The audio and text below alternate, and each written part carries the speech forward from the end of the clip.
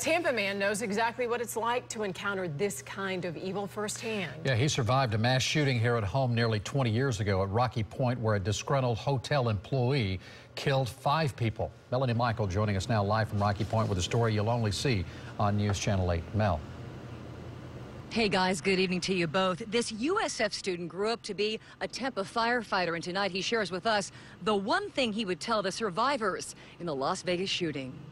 For Rafael Barrios, having strength is what his life is all about. As a Tampa firefighter, this father of 2 saves lives and is strong when others are in need. That strength, it turns out, runs deep and was there at a time when he needed it most.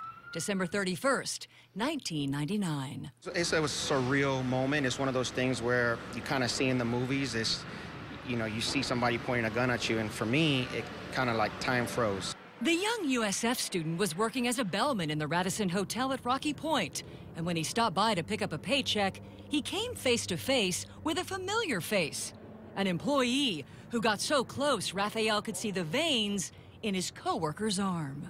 I saw him pull the trigger. Like it was weird. It was like you zoomed right in and you see everything in slow-mo, and I saw him pull the trigger and nothing came out, and then fast forward and just react.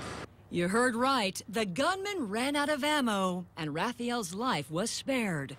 But for months, he suffered in silence, terrified to go out.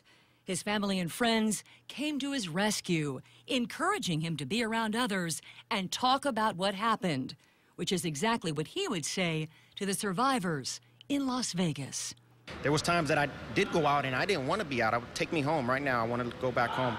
But after a while, you start to get used to it and you feel comfortable around your friends again and feel safe, and then you just got to start living your life. And tonight, Rafael tells us his heart goes out to those in Las Vegas. He tells us it took him a year to get comfortable being out and about again. His faith, his family, and his friends got him through it. Jan and Keith. Yeah, I'm sure that what happened, though, in Vegas brings back a lot of memories for him. He has to deal with all people in that situation. Thank you. Melanie Michael, live in Tampa.